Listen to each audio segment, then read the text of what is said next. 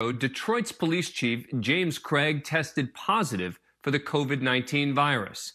We are very happy to report that he has recovered and is actually here with us now. Chief Craig, thanks so much for taking a few minutes to talk with us. First and foremost, how are you feeling? Yeah, I'm feeling great. A week ago, I couldn't necessarily say that. A week ago, I had a fever, loss of appetite, very weak. I tested negative on Wednesday of this week, and so I'm still recovering, but I'm so much stronger than I was a week and a half ago.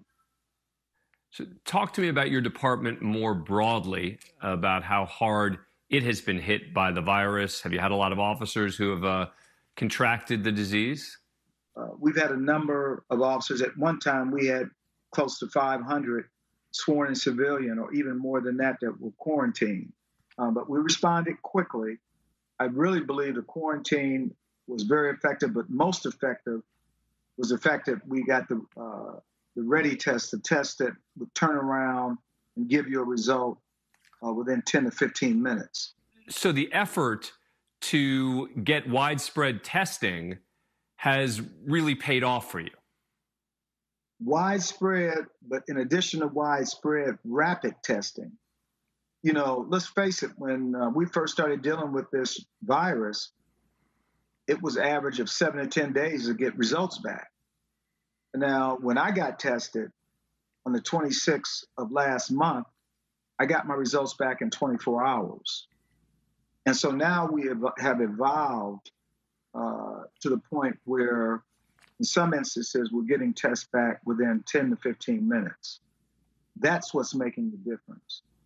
One of the takeaways we got from other agencies early on was to make sure we were cleaning and sterilizing our police vehicles that, as you know, are deployed 24 hours, 7 days a week.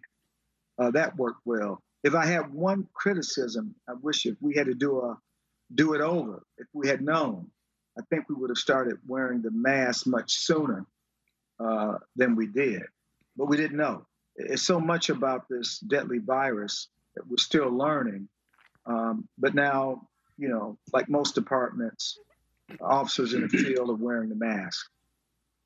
Talk to us about crime more broadly in the city. Is it up? Is it down? Have there been particular types of crimes that you've been focusing on or dealing with?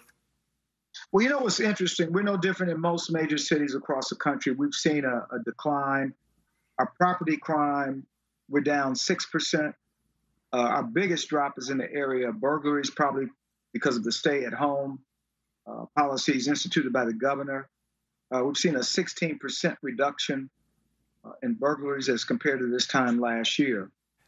Your governor there in Michigan is talking about possibly opening up parts of the state's economy on May the 1st by lifting some of those strict stay-at-home rules. How do you think that would impact policing? One thing I can say about Detroiters, and while it was an early initial issue, people are compliant. And so we believe and we're confident that we're going to start seeing a flattening of the curve, a reduction in the number of COVID cases. But optimistically, I think we are starting to move in the right direction. Chief, thank you so much for taking the time. We appreciate it. We appreciate what you do every day as well. Thank you so much. Have a great day.